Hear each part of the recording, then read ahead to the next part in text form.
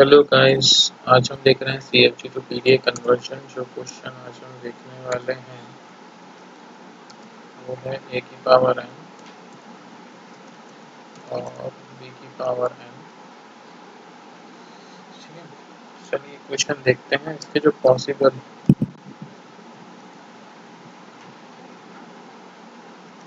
Strings generate हो सकती हैं वो हैं a b a b b a a a b b b and so on.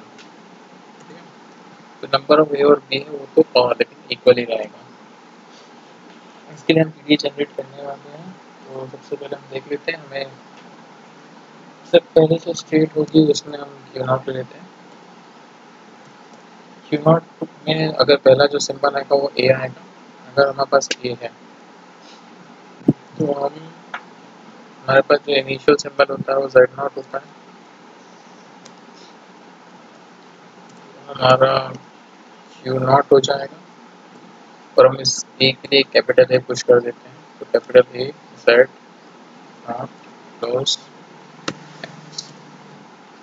हमारी पहली स्टेट होगी। अब मान लीजिए सब्सिक्वेंट एज है, यानी इसके बाद एक और ये आता है, तो ये इंक्रीज होते जाएंगे, एक के बाद एक आते ही जा रहे हैं।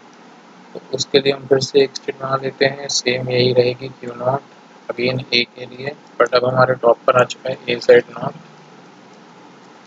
इसके लिए हमारा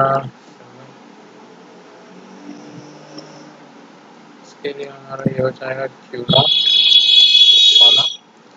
हमारा ए जेड नॉट तो पहले ही था तो डबल ए हो जाएगा और जेड नॉट भी वहाँ होगा, बट हम एक बार से दो ही सिंबल दिखाते हैं तो जरूरी नहीं है आप जेड नॉट लिखें, डबल ए भी आप लिख सकते हैं। अब मान लीजिए आपका जितने भी ए आएंगे उसके लिए स्टेप चलती रहेगी। फॉर एग्जांपल अगर आपको अगला सिंबल बी मिलता है, if you got at q not state you got a b and at the top आपके पास दो a ही होंगे, two a's या a z not or some sort of thing, और it will be a a at the top। तो उसके लिए आप एक नई स्टेट में चले जाइए ताकि आप फिर से a तो आ ही नहीं सकता क्योंकि q1, और आपकी जो टॉप की वैल्यू वो कुछ कंस्ट नहीं करना है, स्मॉल इज फॉर एप्सिलॉन, तो आप पॉप कर देंगे a को। ठीक है, तो जब तक आपके पास a आ रहा है आप पॉप करते जाइए Q1 में। सिमिलरली अब आप Q1 स्टेट पे आ चुके हैं, फिर आपको एक B मिलता है, टॉप पर आपके पास A है तो आप उससे उसको पॉप करिए Q1 एप्सिलॉन। फाइनली अगर आपको Z नॉट मिल जाता है Q1 स्टेट पर ही, तो आप फॉर एग्जाम्पल आपको एप्सिलॉन मिलेगा, मतलब आपकी स्ट्रिंग खत्म हो चुकी होगी, आपको मिलेगा Z नॉट। तो आप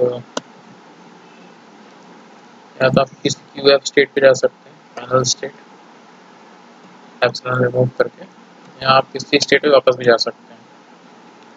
so this is the CFG which we required for the string a की पावर n and b की पावर n। सिमिलरली अगर आपके पास क्वेश्चन होता 0 raised to n and 1 raised to n where n is greater than equal to 1, ये condition आपको याद देखनी पड़ेगी, n greater than equal to 1 होना चाहिए, ये पॉसिबल स्ट्रिंग्स नहीं हो पाएंगे। ठीक है, तो जहाँ पर भी हमने स्मॉल ए लिखा है वहाँ हमारा 0 आ जाएगा, और जहाँ पर भी हमने स्मॉल बी लिखा है वहाँ आपका 1 आ जाएगा। तो क्वेश्चन ऐसे भी सॉल्व किया जा सकता है।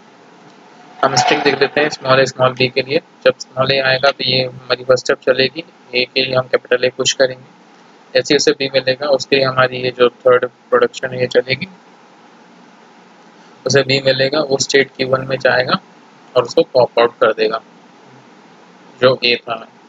फाइनली हमारे आखिरी बार ये स्टेट चलेगी जहाँ वो Q1 में होगा, Q1 में उसे एप्सिलॉन मिलेगा और Z नॉट को लगेगा और वो स्टेट खत्म, फाइनल स्टेट में पहुँच जाएगी।